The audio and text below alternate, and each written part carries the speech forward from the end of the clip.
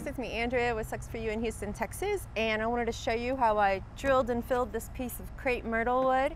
I found it about, I guess, 3 years ago now, and it's still in really good shape. I had 3 holes in it, and then we're going to add a few more, and we're going to plant it up with succulents, and I'm going to show you how to keep them in place until they actually put enough roots down and get a little bit bigger, and they'll stay in there on your own.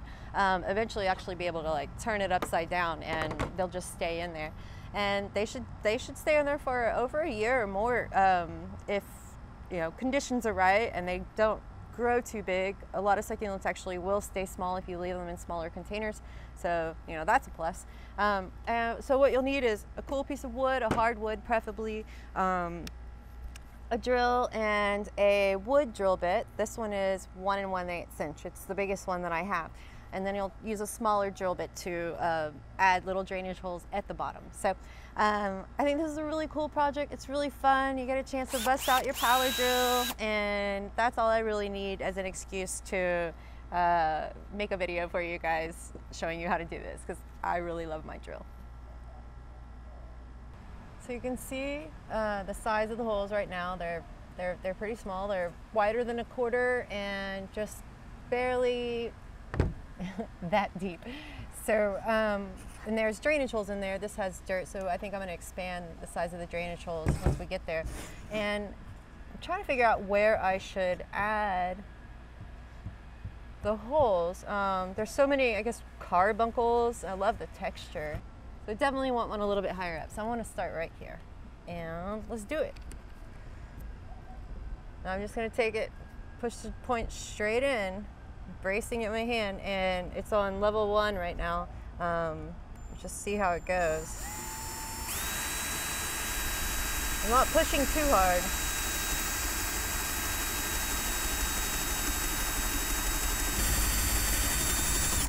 All right, see, it's already starting to give us a nice circle. Awesome. What you can do is, I have just a little Tupperware water to put my bit in on occasion, cool it off for a second, because you actually can make small fires. I did smell smoke last time I was making them, and I thought it was really cool, but I was like, okay, maybe I should put some water in there. Cool off the bit. Now, let's keep going.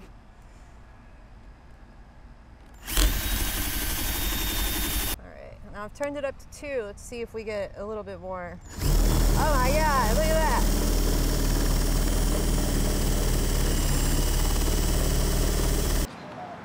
All right, now I switched to a smaller bit just to go ahead and finish that hole in the bottom. And then we'll do one more after this and start planting them up. That was easy. Done. Okay, see? There we go. Perfect. Let's do one more.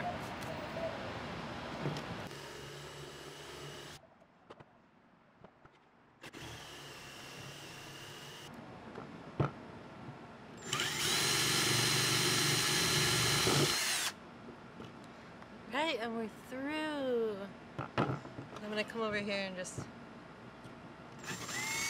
clear out these other holes.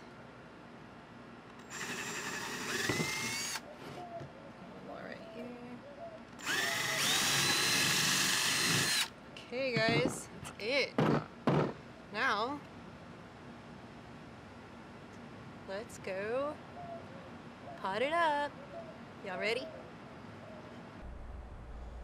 Well, it's the next day and we are ready to start potting up the wood. I have 5 holes with little drainage holes, a bunch of fun little plants, some potting soil, and this sphagnum moss soaking in water because we're going to use it to help hold the plants in place. And I have some just tools, pokies and tweezers, and I don't even know what else I might need, but you can actually use this potting method for like if you don't have a power drill but you still see something cool you want to pot up, like a little seashell or something like that. You can use the same method to pot pretty much anything. Do note that the sphagnum moss is actually only going to be in here temporarily until the plants get nice and established and the dirt becomes nice and compact, because this stuff is known to cause mold and keep the soil wet for too long, but I'm really not worried about that because literally these holes are like that deep. And again, I've done this before, I've used this before successfully, and a lot of times it just kind of comes out on its own over time. So let's get started. I'm just going to zoom in and let you watch me work. And if you have any questions or you know, come up with some other cool ideas on things you can pot using this method, leave it in the comments below. So I'm just playing around with some ideas, little arrangements of different tiny plants. Oops, skip there, so they're not obviously not potted in there yet. I do like how the purple cubic frost and the brown Copperspoons look together, and I also like how the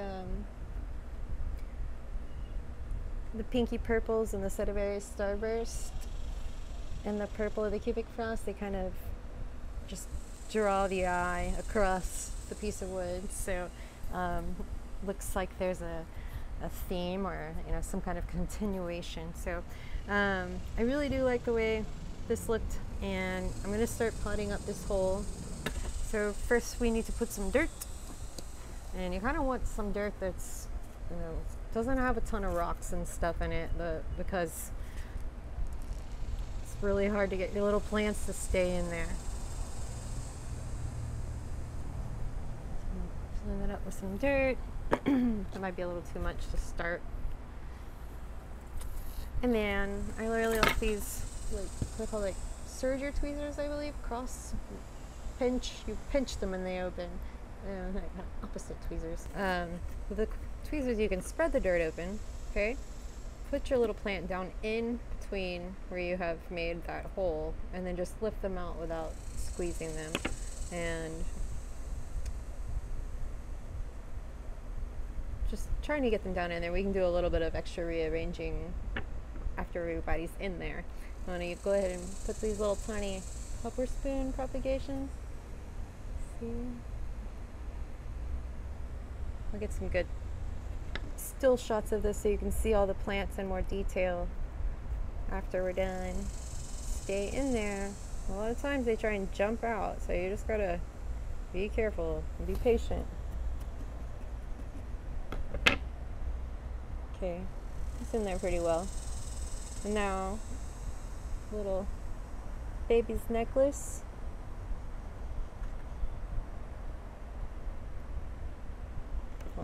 Luckily, those have woodier stems. Woodier. They just kind of go straight down in there. And okay, so we got those in there pretty well, but they're not ready to stay on their own. So I'm going to put some more dirt. Oh my gosh, can't see nothing, huh? Let me add more dirt. Okay, added more dirt. I'm going to poke it down in there.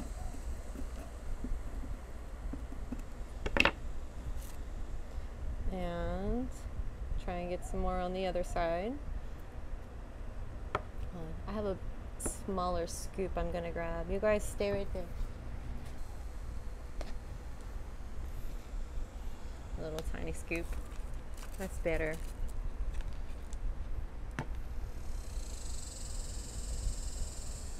See that? Just trying to get the dirt, as much dirt as you can in there, right? Poke it down. So many little random tools everywhere. They come in handy.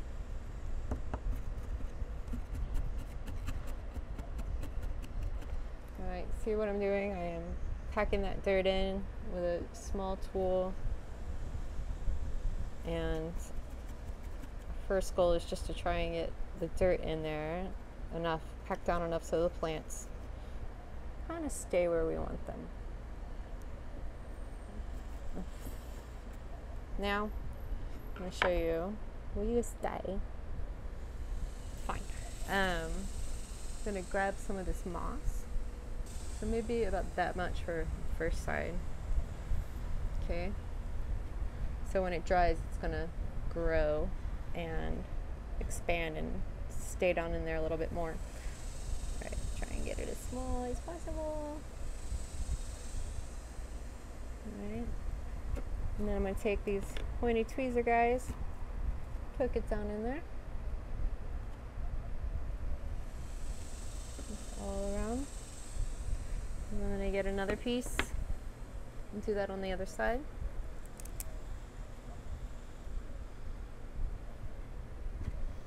See how they're all leaning over? Already feel pretty firm in there. Nice. Nice and snug. Uh-oh. Man overboard. Maybe I like it better with just 3. I like working with odd numbers of plants anyways. Yeah, I think I'm going to leave it with 3 actually. I'm going to put a little bit more of the moss up front. And there's kind of a big piece of pumice and I'm going to fish out there. Put this guy down in there.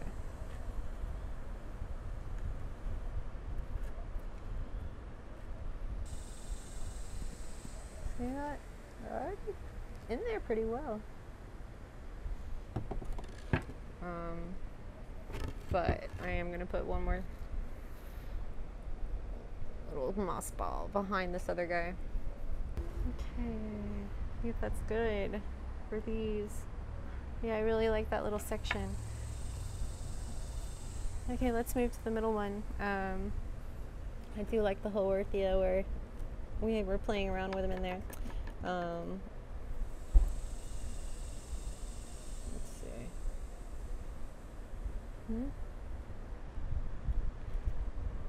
So I'm just gonna gently actually like just push the roots down.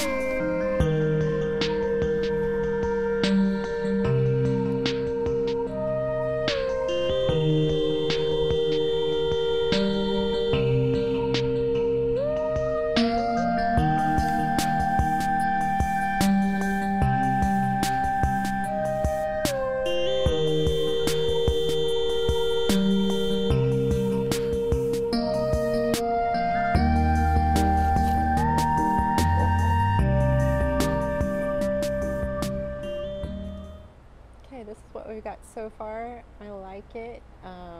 Some of them need a little bit of adjusting. This guy's leaning this way. Once it gets more light, he'll stand up. And this guy, he gets a little bit of water and he's gonna get perky. We got 2 more holes. Okay. And I do think I want to leave the air plant down in this one. It just looks really good and it's gonna be really easy for me to water it, as I mentioned. So we got 1 more hole to figure out what we're gonna put in there. And I'm looking at this, just kind of standing back. I'm thinking maybe you need to get something big in there. So I've had these in this tiny pot for a long time, and I was just fooling around with it, and like it's kind of like a perfect fit. Let's see. It's already dirt. Let's try and fit it down in there. Just slide it. Yeah. All right. Well, that works. So let's see which way I want to go. I really like it like that. But I think it's gonna be facing out. Yeah, like, I like it. That was a little too easy. Well, let's just finish. Let's see if I can get any more dirt down in there. I think I can get some more dirt in there. My scooper.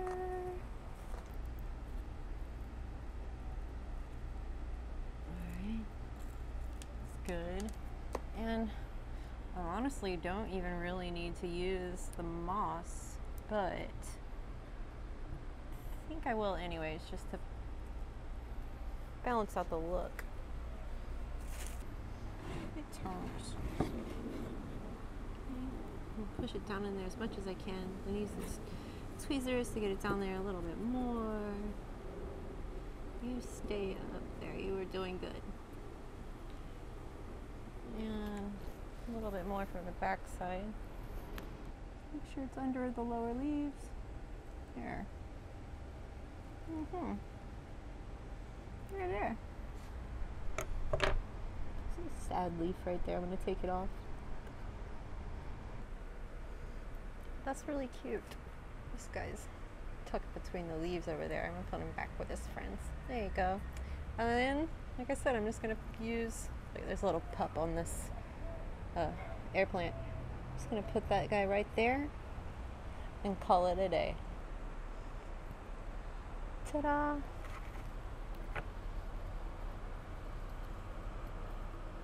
I think it turned out pretty well. Keep an eye on the plants that are in there over the next few days and make sure everybody's happy. Might need to do a little bit of rearranging, but I think it's really cool. I do really like that air plant. I like how his roots sticking up. I like how tall that Kalanchoes are, and that's a little Topsy Turvy down at the bottom. It's just is a really cool way to like use your propagations and, you know, display your plants in a easy but pretty fancy and dramatic way. I really like the Haworthia in there. It really does look like really natural. See?